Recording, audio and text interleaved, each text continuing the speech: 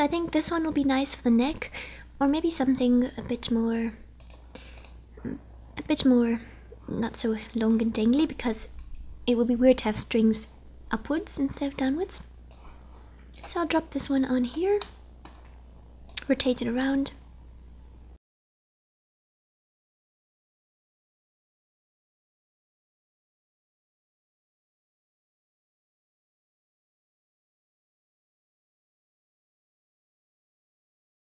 And I think I'll leave this part for last and deal with the other rips first. So I want to add some rips up here. Let's see which rip will be nice for that. This one maybe, or this one is a cool rip. This one's also nice. Let's make this one, small one there. Enter. Control click on it. Control Shift I to select the inverse. Brush on black, 100%.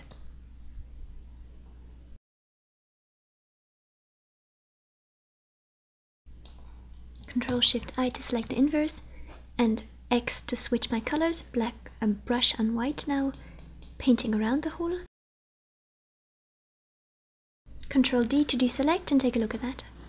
I think that's a nice rip there.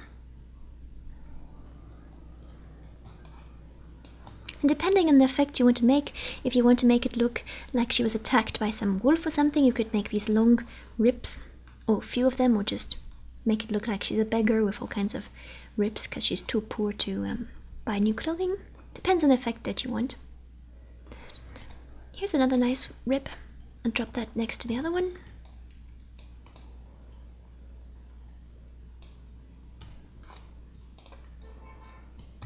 Control Shift I. Brush on black. Paint out that hole.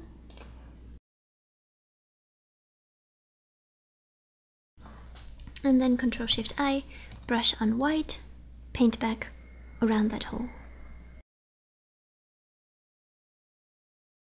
And then with a lower opacity, touch up around it.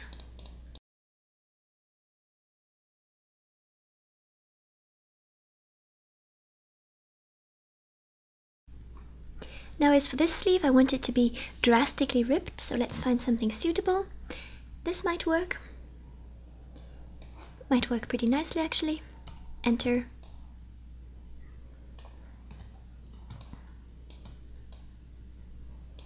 And I'm going to shrink it a touch. And also right click and warp it.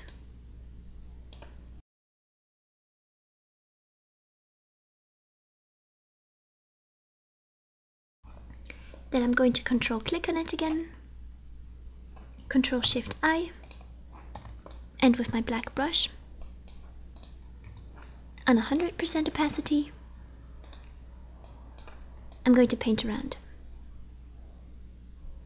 And I'm also going to raise the hardness so I don't have any soft edges there. Make it soft again, and then paint in these holes too. At a bit of a less at a lower opacity. Control Shift I, change to white, and paint back a bit.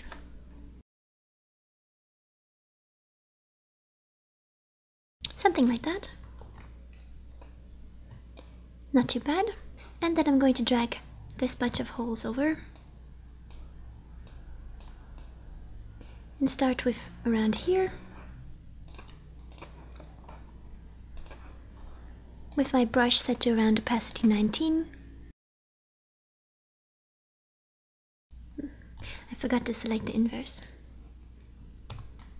Control Shift I. And now back to white. And fix it up a bit.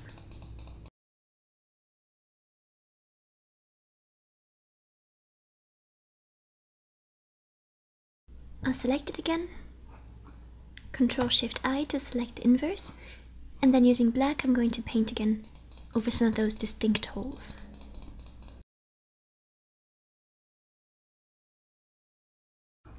And I think I again painted on the wrong, yes I painted again on the wrong thing. Control Shift Invert. And then here I've loaded in another image, and I'm trying to get some of those hairy tone edges here. So I'm clicking to enter, now control clicking on this, and using my white brush to paint in these flared edges, whatever it's called, frailed edges. Control Shift Invert, switch to black.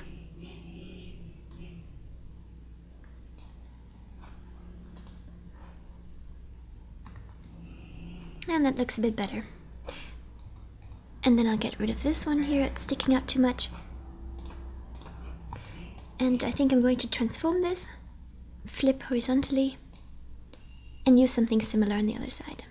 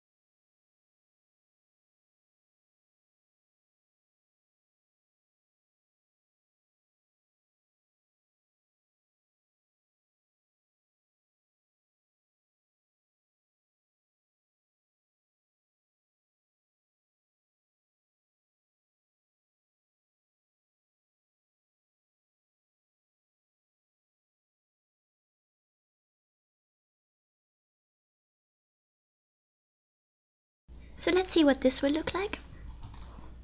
I'm going to hide the background and then go File, Save As, PNG.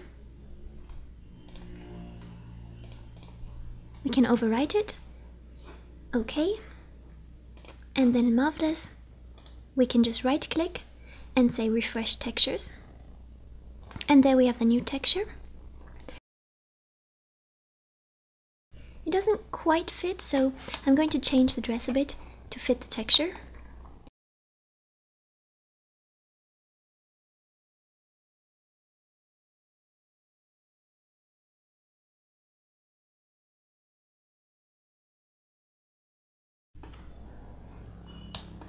Now the back of course needs a different texture altogether.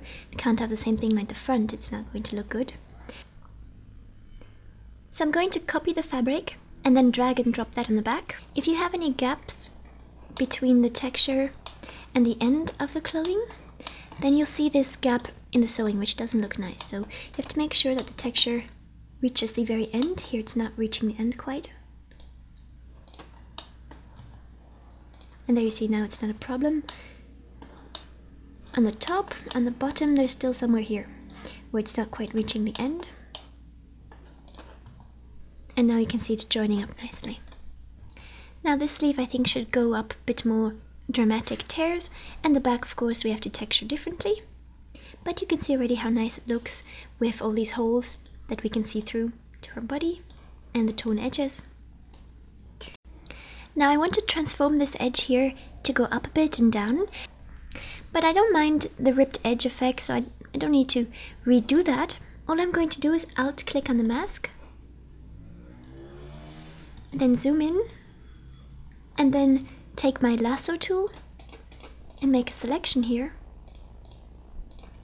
Then do Control T, right click and warp, and then we can warp this.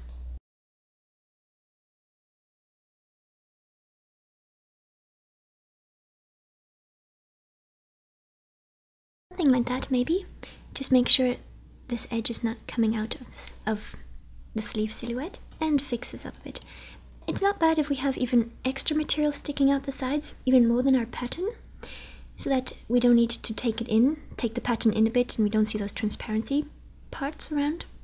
So in fact, I'm going to add even a bit more to this design, more than we need, just to make sure we don't have transparent gaps.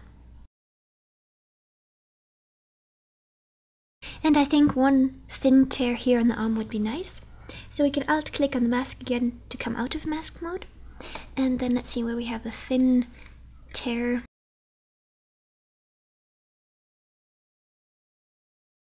And right here I think would be cool. Control-click on it. Control-Shift-I. Use my black brush.